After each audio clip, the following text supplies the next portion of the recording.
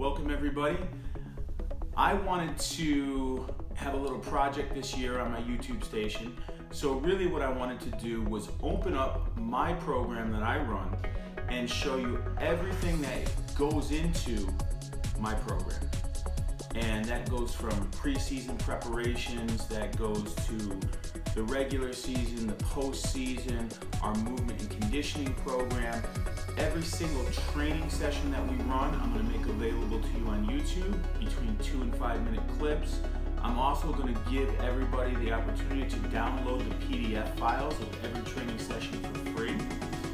I am going to give a tactical lecture every single week pertaining to what I see the team doing and updating the team's tactics, however often we have to do that. I am going to explain to you how I use tactical periodization, how I use physical periodization concepts, all these things from a macro cycle to a micro cycle. We're looking at what's the difference between how you prepare in preseason to the regular season, how do you use video, how do you treat the postseason differently, how do you treat the off-season differently, and how do you treat, again, in a college situation it's a little bit different, but I'm going to basically give you everything that we do hands down so you can have an inside look. And my hope is that you can use the information that I give you to improve, or at least take parts to improve your own personal programs. You can email me at coachdibernardo@gmail.com. I'm happy to answer any of your questions that you might have. So this is going to be a major project. I'm going to dedicate a lot of time for this. You could check me out on my Instagram at Marcus DiBernardo. I'll be posting some information there, but really the bulk of this project is going to be available on YouTube on a daily basis. I'll be posting videos, and I'm going to go into right now a tactical, well, not a tactical, I'm going to go over how I planned preseason right now, the components of it, the components of tactical periodization, the attacking principles of play, defending principles of play, physical periodization, microcycles, all that stuff I'm going to go over with you right now to kind of set a foundation for what's going to take place throughout the preseason and the year. And then in about 2 or 3 days, you'll be able to see the training sessions one at a time come on my YouTube station. So again, if you have any questions, coachdibernardo@gmail.com. Happy to answer any of your questions, and I'm really looking forward to sharing all this information with you, and your feedback always is appreciated as well. So here we have the August training schedule. We will start training on Thursday this week on August 8th, and I split this into weekly cycles, and just for planning purposes I did a gray, blue, yellow, and green cycle. Each weekly cycle is called a microcycle. The monthly cycle is called a mesocycle, and the full season cycle is called a macro cycle. So we split the macro cycle into a preseason, an in-season, a postseason, and an off-season. Now, if you hear us talk about G-3, G-2, that's the game. That is, if we're 3 days out from a game, it's G-3, then G-2, and G-1. So this is tactical periodization, so just going to go over this quickly. So you have to define what your game model is. And the game model is basically how you want your team to play. And when you look inside the game model, your game model basically is your fundamental beliefs of how you think this game should be played. Now you can alter your game model from week to week, but really you still will have those fundamental beliefs. When you teach the game from the game model, you're going to focus on the 4 moments of the game: attacking transition, attacking organization, defensive transition, and defensive organization, which we will get into those later. So your tactical periodization, you're part of tactical periodization. I know that everybody makes a lot of tactical periodization, but I feel it can be simplified quite easily. It's basically how are you going to teach your game model over a week, a month, and a season, right? And the teaching of this game model can be your entire team. It could be a unit like the back line, the midfield, the strikers, whatever it is. It could be inter-unit, some players from each of those lines, or it could be individuals. But usually in tactical periodization, the individuals will train in the exact positions that they would play in your game model. So again, a typical 1 week cycle, we will go over that, but you know, you have a game day, then the next day is recovery day, it's a day off. After that, your first day back is a lighter training day, and then you go into a strength day. When we say strength, we really mean training in shorter distances, less volume of training. Maybe you make the grid smaller. The largest training day is your endurance day. That's the hardest day. Usually you go 10v10, maybe from 18 to 18, and then you start to go a little lower intensity until you get to an activation day where you go over tactics and just kind of a few high exertions the day before a game, but very short duration. And then we'll talk about physical periodization, which is simply planning of the workload of your team. Physical periodization has to overlap with your planning and tactical periodization. You really, I mean, if you don't have, some people have the fancy equipment and the heart rate monitors and the GPS. If not, you just ask the kids, you know, on a scale of 1 to 5, 5 being the hardest, how hard was training today? Are you guys feeling tired? Are you not feeling tired? You kind of gauge it. Preseason is basically the time before the season where you're going to focus on, you know, your training and you're teaching your game model.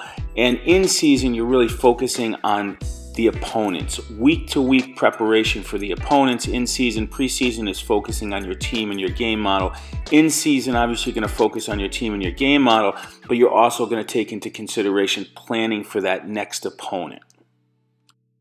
Here we can see a chart of what I just went over, how, you know, if Sunday was the game day, Monday is off, Tuesday is a very light day, recovery day, strength day, smaller portion of the field on Wednesday, Thursday is your highest intensity day, sub-principles on Friday, a lower intensity day, medium intensity on Friday, Saturday much lower intensity, getting prepared for the game. So now let's look at the sub-principles in tactical periodization. Sub-principles are for the moments of the game. So in attacking organization phase, you're building out of the back, then you're building into the midfield third, and then finally into the attacking third. Guardiola would say it takes 15 to 25 passes to build out of the back, into the midfield, into the attacking third. That's how many passes it takes to build a good attacking shape in the attacking third.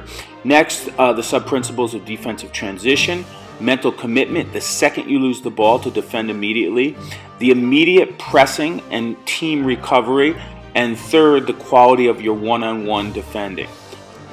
Next is the defensive organization. So basically talking about team shape. So you're going to step up and push up on the opponents to stop their build-up play. Normally you do that in the opponent's defensive third. That's kind of setting up a press for them to play in, whether that's aggressive zonal pressing or whether that, it really depends on what your game model is. The lines of depth, the correct spacing between the lines, because when you're trying to set up defensive organization, you have to make sure that you're compact, that there's not space for the other team to play in between the lines. And then finally in the attacking third, number 3 is basically your lines of depth. And that really depends what your game model is. You're going to keep a real tight line, or you're going to have multiple lines of depth in the attacking, in the defensive organization phase. Next is the attacking organization. That is the force phase.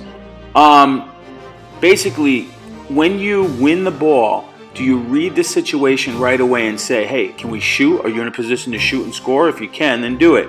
Are you in a position to hit a direct ball that's going to put somebody in on goal to score? If you are, that might be a really good option. If neither option is available, then do we start to build the play? Do we start to fill the channels? The wingers get wide, the striker is up top. And do we start to possess the ball so we can build an attacking organization shape so then we can build our attack? Attacking principles, pretty simple: penetration, width, support, mobility, and balance. The defending principles: press, support, delay, compactness, and balance. You'll see all these principles put into our training sessions. And last but not least, we have our training principles. Complex progressions is number 1. Basically saying training should be simple to complex. That's debatable, but we generally follow that. The law of propensities, which is kind of a big word, but it's basically training the important moments of the game over and over. So you're going to keep changing it, but you keep changing the experience, make it realistic, but the important moments are what we're going to train. Specificity, all training sessions relate to the game model. For me, in a college situation, this is definitely true. It may be a little bit more debatable in a player development model. Principle of horizontal alternation specificity, I could barely say it. Basically just saying monitor your workload, right? Don't overwork the players. They're not going to be at their best. Make sure that your physical periodization is in line with your tactical periodization. Coach's instinct, meaning if there's something that really strikes out at you that you think is important, that go ahead and take care of that. So like we said, the microcycle, the goal of a microcycle is really to achieve your highest level of performance on match day, right? So the reason why you organize your training sessions and your workload the way we do is so you can have the highest level of performance on match day. And here is a simple chart that just kind of explains the 4 phases of the game. So phase 1 is basically you win the ball, you're going to initiate the attack. You say, can we play forward or do we build? So build the attacking structure accordingly. Phase 2, can we finish the attack? So creativity in the attacking third. If we lose possession of the ball, we begin to press. We win the ball back quickly. Press from multiple angles. And then phase 4, if we don't win it back by pressing, we defend the goal. We get numbers central.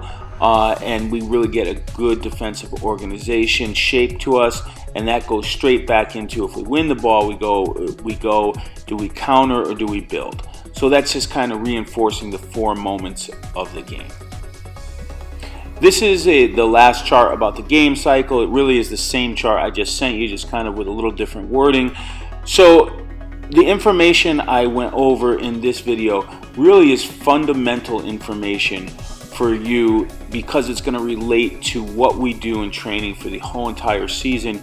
You'll see on the lesson plans how each session is related to the game model and also directly related to attacking organization, attacking transition, defensive organization, defensive transition, and you'll even see some of the sub-principles put into the lesson plans as well. Hope you enjoyed the video, and stay tuned, because fast and furious here, we're going to have training sessions being posted on a daily basis. So I hope you enjoyed the session. I hope you enjoy the whole season on YouTube. And again, feel free to email me at coachdbernardo@gmail.com.